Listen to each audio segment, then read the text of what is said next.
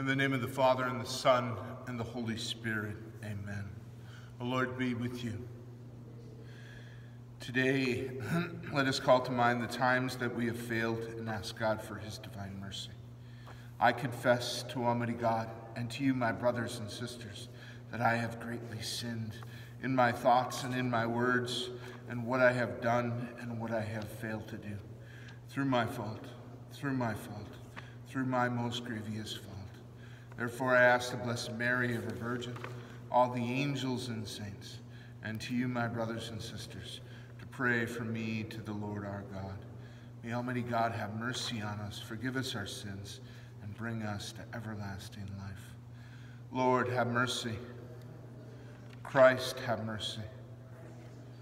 Lord, have mercy. And let us pray. Attend to the pleas of your people with heavenly care, O Lord, we pray, that they may see what must be done and gain strength to do what they have seen. Through our Lord Jesus Christ, your Son, who lives and reigns with you in the unity of the Holy Spirit, one God, forever and ever.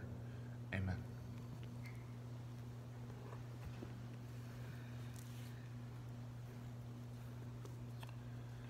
A reading from the letter to the Hebrews. It was not to angels that God subjected the world to come, of which we are speaking. Instead, someone has testified somewhere, "What is man that you would be mindful of him, so the Son of Man that you care for him? You made him for a little while lower than the angels, and you crowned him with glory and honor, subjecting all things under his feet. In subjecting all things to him, he left nothing not subjected to him. Yet at present we do not see all things subjected to him, but we do see Jesus crowned with glory and honor, because he suffered death. He who for a little while was made lower than the angels, that by the grace of God he might taste death for everyone. For it was fitting that he, for whom and through whom all things exist, in bringing many children to glory, should make the leader to their salvation perfect through suffering. He who consecrates and those who are being consecrated all have one origin. Therefore, he is not ashamed to call them brothers, saying, I proclaim your name to my brethren. In the midst of the assembly, I will praise you. The word of the Lord. Thanks be to God. You have given your Son to rule over the works of your hands. You have given your Son to rule over the works of your hands. O Lord, our Lord, how glorious is your name over all the earth. What is man that you should be mindful of him, or the Son of Man that you should care for him? You have given your Son to rule over the works of your hands. You have made him little less than the angels, and crowned him with glory and honor. You have given him rule over the works of your hands, putting all things under his feet. You have given your Son to rule over the works of your hands. All sheep and oxen, yes, and the beasts of the field, the birds of the air, the fish of the sea, and whatever swims in the paths of the sea. You have given your Son rule over all the works of your hands. Alleluia, alleluia. Receive the word of God, not as the word of men, but as it truly is, the word of God. Alleluia, alleluia. The Lord be with you. A reading from the Holy Gospel according to St. Mark.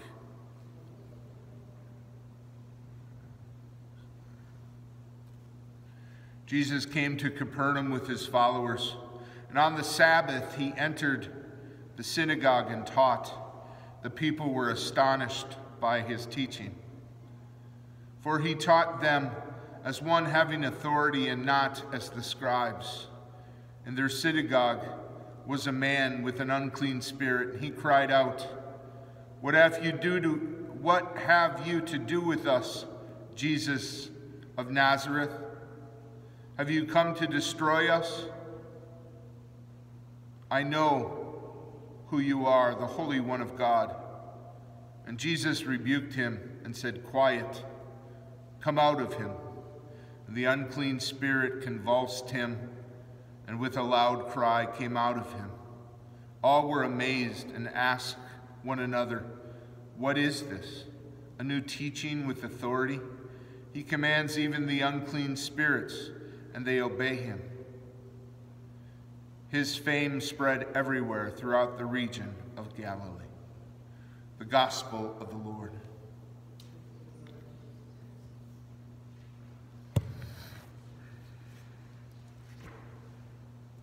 In the name of the Father, and the Son, and the Holy Spirit. Come, Holy Spirit, come by the most powerful means of the Immaculate Heart of Mary, your well-beloved spouse. Today, we have a gospel where Jesus once again is confronted with a spirit that is not of this world, that is not of the heavenly kingdom. And he deals with it as he is teaching us to. Many times we see this kind of behavior in our world and we ignore it. We don't get involved with it. But my brothers and sisters, that's changing in our world. You're going to see more and more and more and more activity like this as we go along. We're seeing it in the news today.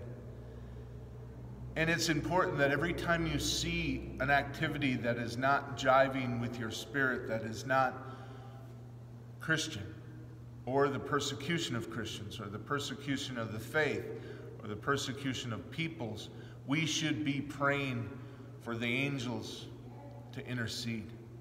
We should be praying that the Lord pour his precious blood over that situation and quell it. I think the capital thing that happened in our world, in our country, could have been a lot worse. There was a lot of people praying at that time as they watched it. My brothers and sisters, we live in a spiritual world. It comes through the flesh. And this is what we must discern in our everyday life. Even facial expressions, sometimes we can see how people feel, but all of a sudden they throw a mask on it, right? There's something about this whole situation that kind of smells. I mean, I'll be honest, it kind of smells. It smells like sulfur, if you know what that means. But when we think about how we discern, it's always the action, right? It's always the fruit. Jesus says in Holy Scripture that you judge a spirit by its fruit. So if that fruit is to give love, joy, peace, that spirit's probably from God. But if that spirit is giving destruction and chaos and confusion, that spirit's not of God. So we pray at it with the angels. We pray at it with St. Michael. We pray at it with the precious blood of Jesus. It's very easy and simple. What we're seeing in front of us in the world is chaos. It is not a spirit of God. It is the spirit of the Antichrist, I believe. I personally believe that. And no, I don't know who he is, but it's anti-Christ. It's anti-Christian. It's shutting churches down. It's persecution of Christians. And it's all coming at us at once. Know that Canada, and I have friends in Canada, they can't even walk into their church today. They can't go to Mass. And that's happening more and more frequently around the world because of this pandemic that they call. But I believe, where's the rub? Where's the how? How do we affect things? I think we pray. we fast, we read our scripture, we come to Mass and use the sacraments as much as we can. And the thing is when we do that, we participate in the Spirit of Christ, and that unites us. That gives us love, joy, and peace that we're looking for. Stay close to your family. But when you see things on the news, pray about it. Break that concentration that's focused on a screen and actually say a prayer. And you can affect many things. Let us stand and pray. Father, we come before you in praise and thanksgiving. We thank you for hearing us, for we know you always hear us. Consider these needs, and we beg you to answer them. Father, we continue to pray for our church. We pray for a holy boldness within our church. The bishops, priests, deacons, all those who preach your word, let us pray to the Lord. Lord, hear our prayer. We pray for the sanctity of life from conception to natural death. Let us pray to the Lord. Lord, hear our prayer. We pray for all those who come to us in crisis, our military, law enforcement, firefighters, first responders, hospital personnel. Let us pray to the Lord. We pray for the sick of our parishes, the sick of our community, our state, our country, our world. Let us pray to the Lord. We pray for you, for your family, your friends, your circle of influence, for those that have asked for your prayers, and especially now the prayers in the silence of your hearts. Let us pray to the Lord. Lord, hear our prayer. And let us pray for our country. I don't have a mass intention, so let us pray for our country, our political situation, that all things will be resolved. Let us pray to the Lord. Lord, hear our prayer. Father, these are our prayers. We ask you to hear them through your Son, our Lord Jesus Christ, and also through the intercession of the Virgin Mary, our Mother, as we pray. Hail Mary, full of grace, the Lord is with thee. Blessed art thou among women, and blessed is the fruit of thy womb, Jesus. Holy Mary, Mother of God, pray for us sinners, now and at the hour of our death. Amen. Please be seated. Blessed are you, Lord God of all creation. Through your goodness we have this bread to offer, which earth has given and human hands have made. It will become for us the bread of life. Blessed be God forever.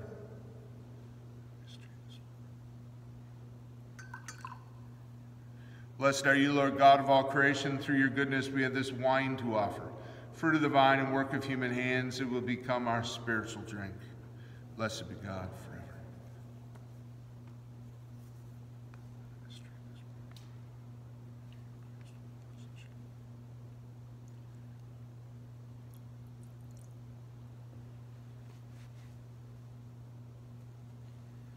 Let us pray, my friends, that my sacrifice and yours may be acceptable to God, the Almighty Father.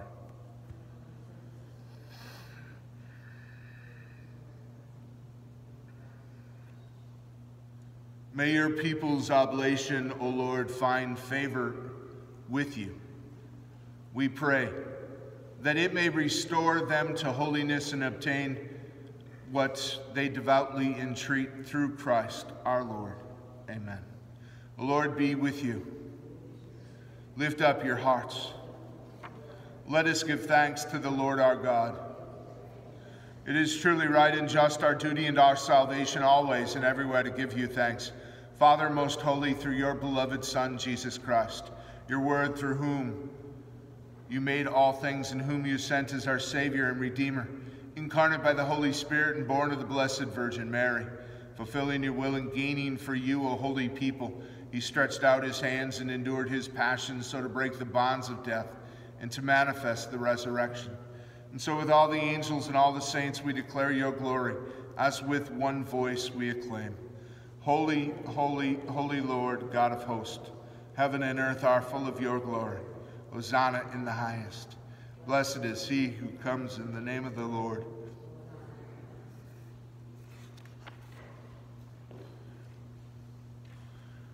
You are indeed holy, O Lord, the font of all holiness. Make holy, therefore, these gifts, we pray, by sending down your Spirit upon them like the dewfall, so that they may become for us the body and blood of our Lord Jesus Christ.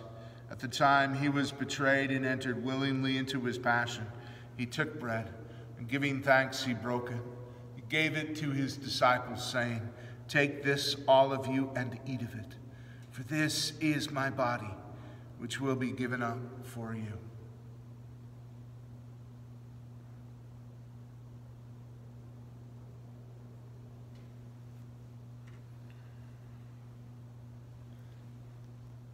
In a similar way, when supper was ended, he took the chalice, and once more giving thanks, he gave it to his disciples, saying, "Take this, all of you, and drink from it. For this is the chalice of my blood, the blood of the new and eternal covenant, which will be poured out for you and for many for the forgiveness of sins. Do this in memory of me."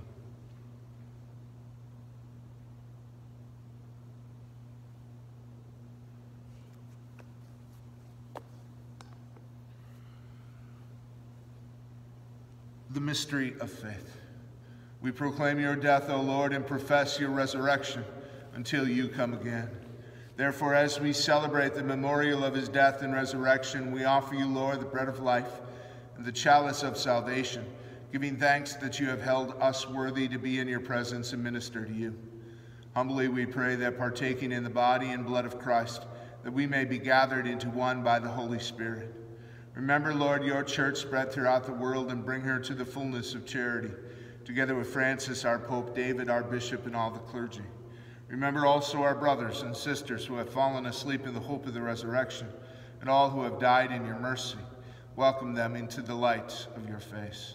Have mercy on us all, we pray, that with the Blessed Virgin Mary, Mother of God, with Saint Joseph, her most chaste spouse, with the blessed apostles, with Saint Anthony and all the saints who have pleased you throughout the ages, that we may merit to be co-heirs to eternal life, may praise and glorify you through your Son, Jesus Christ.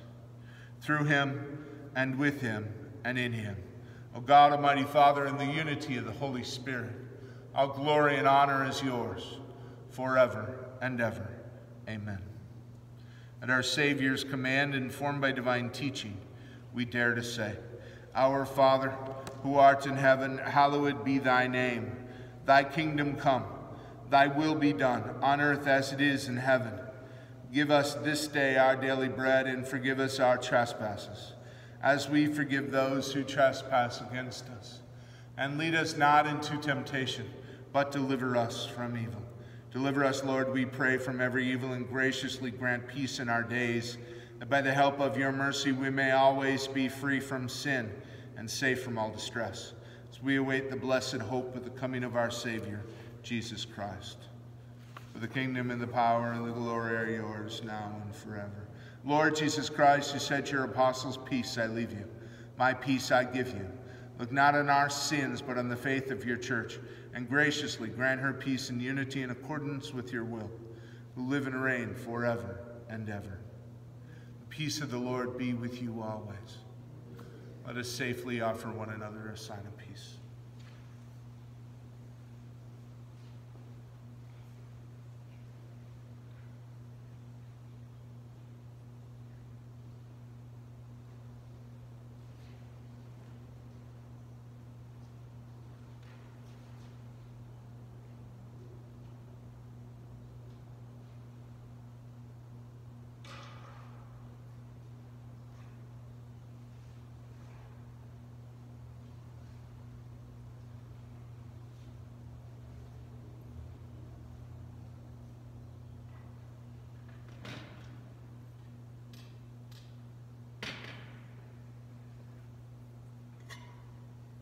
Lamb of God, you take away the sin of the world, have mercy on us.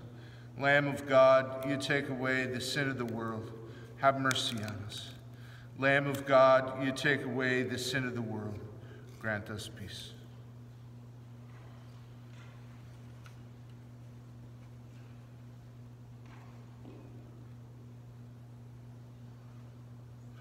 Behold the Lamb of God.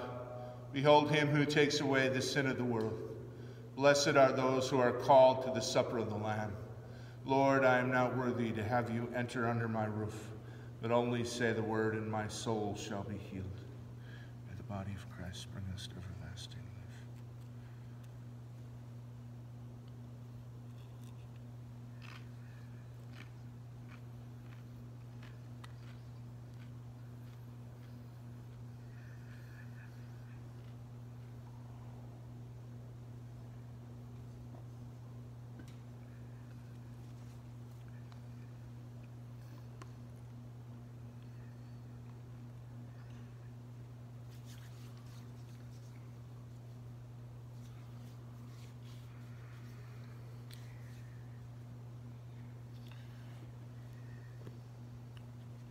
With you, O Lord, is the fountain of life, and in your light we see light.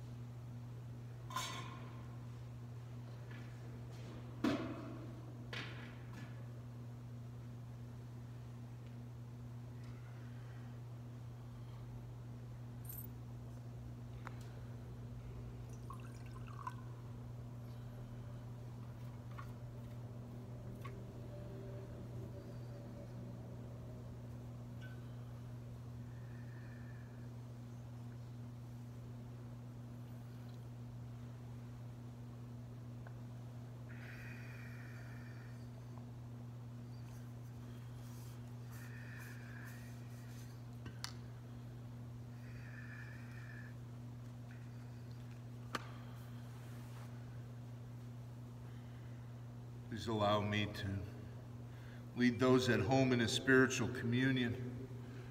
Lord Jesus Christ, your name is one of the most powerful things in the world, in the universe. Your presence in the Eucharist is more powerful than even that. We ask you, Lord, to come into our hearts, to flood our minds, our spirits, our bodies with healing. Awaken us, Lord, to your presence, and give us that great gift of discernment that you showed in the gospel today. We ask this through Christ our Lord. Amen. And let us pray.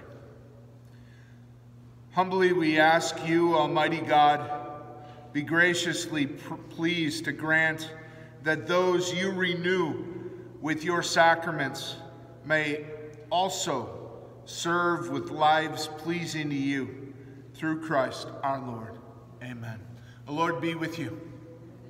May Almighty God bless you, Father, Son, and Holy Spirit. Amen. The Mass is ended. Go in the peace of Christ.